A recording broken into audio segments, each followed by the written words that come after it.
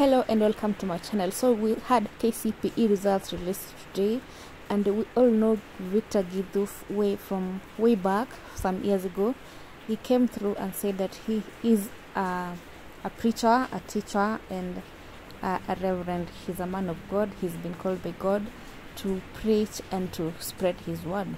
So today he's been trending online. People are saying that he sat for Kcpe results, and the comments were not good. Like this one said, Kenya's youngest Reverend Victor Githu has scored 227 marks in Kcpe with 96 in CRE.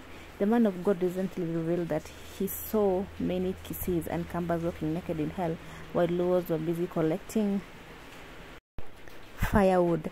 And another person replied and said, kamepata 200 na ya kutoa, like 200 marks and 27 marks ya kutoa. Another comment read, Reverend Githu scored 227 marks Kcpe. Congratulations, Reverend. Mbinguni hakuna exam. So these are direct insults to Reverend Githu.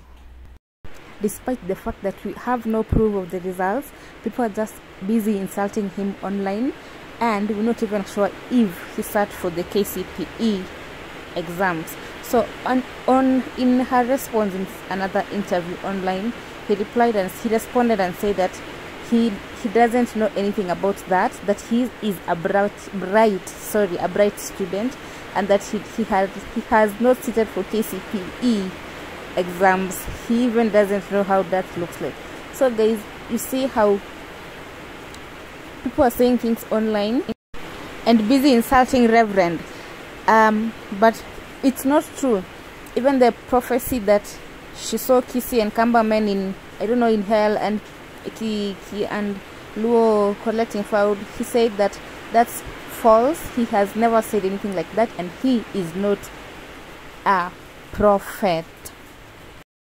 He's just but a teacher, a preacher, and a reverend, a man of God who is called by God. And all these things, by the way, guys, he responds and say that they don't have any effect to him. He's not hurt and he's not depressed and all those things, guys.